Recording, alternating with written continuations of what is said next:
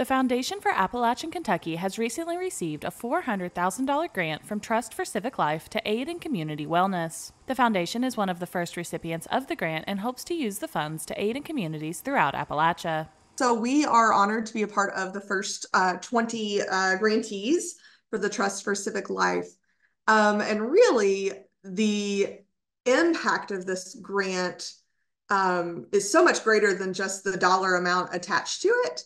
It's really around the recognition that change happens at the community level and understanding that the work that the Foundation for Appalachian Kentucky does, looking at community and then capacity, is really how communities move forward and how our region is going to move forward. So being recognized as one of those change leaders in the United States is an honor.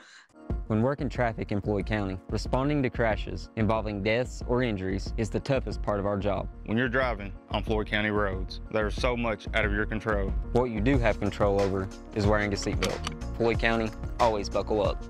The foundation works to improve all needs in communities, including economic development, small business investment, assisting nonprofits, reducing recidivism, and more. The Foundation for Appalachian Kentucky, like I said, is a nationally accredited community foundation.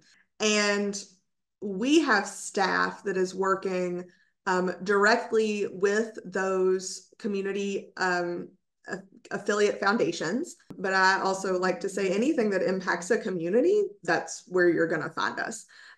We do traditional community foundation things also. We do a handful of donor advised funds. We have endowments for nonprofits.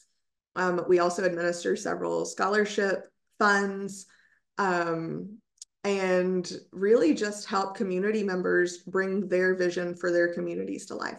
For more information, go to appalachianky.org. Reporting for Mountaintop News, I'm Brianna Robinson.